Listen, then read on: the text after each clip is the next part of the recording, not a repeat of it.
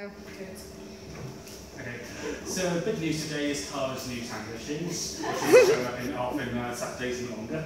Right, so today with the class covered, front ochos, going into Volcadas, and then adding leg hook Ganchos to the Volcada, and then finally coming out with a lift using a Volcada position and a Gancho.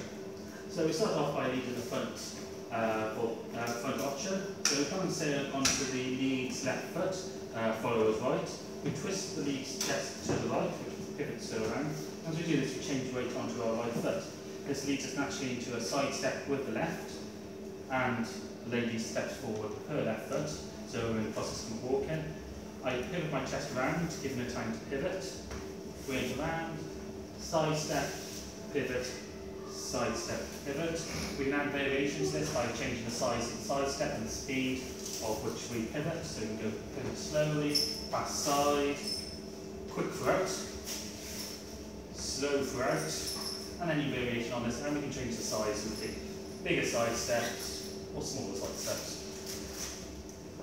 From this, we've got in a variation of adding in planeos or leg sweeps. So as we go into the ocho, I drop my weight down, which means that the follower gets stuck in this position.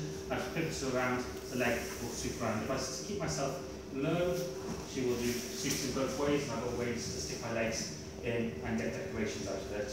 If I pivot low and then come up high, she will come up. We then use this to build up into a Volcada position.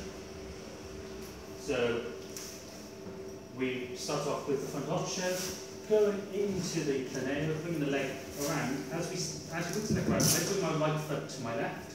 Then as she comes into me, I've got her really well supported.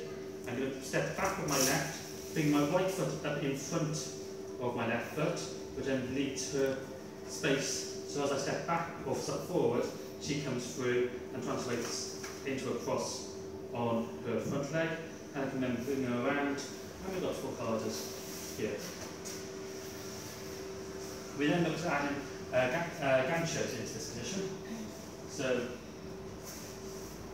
front ocho, planeo, Volcada position. As she comes around, instead of me moving my foot in front here, I'm going to leave my right leg where it is and lift it up. And we've got the Gancho hook in Volcada position. And then I can send it back, or I can bring it straight back through and into normal position. What we actually ended up doing was taking it back behind, stepping here, and you've got this little decoration here, which allows us to move into a second one of these Volcadas. So it's very similar to an ocho position, so you can do this from this style of ocho as well.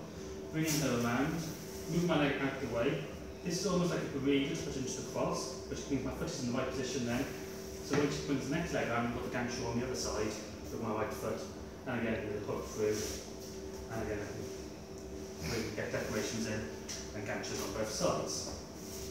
We can build these up into combinations, but finally what we looked at was the option of putting this last hook onto the right leg with the left leg into a small lift. It's more almost like a jump, but the leader isn't jumping.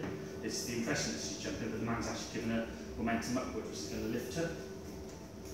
So we went into the front ocho, bring around planeo, into this Gancho, with the right foot hooking around, bringing her around, and as I bring her around, I'm going to lower my weight down and also centre my weight between the 2 feet, so I'm in a strong position.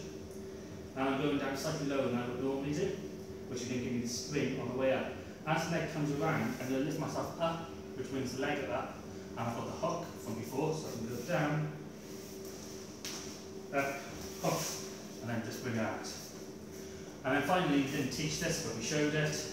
It's the idea of doing Volcada Gancho walks, where we can go into the Volcada position, hook the leg, and then start walking backwards, bringing these hooks in, and then moving around the floor in this position. It takes a bit of practice to do, and a lot of confidence in your partner, but it's possible, and that was today's class. Great.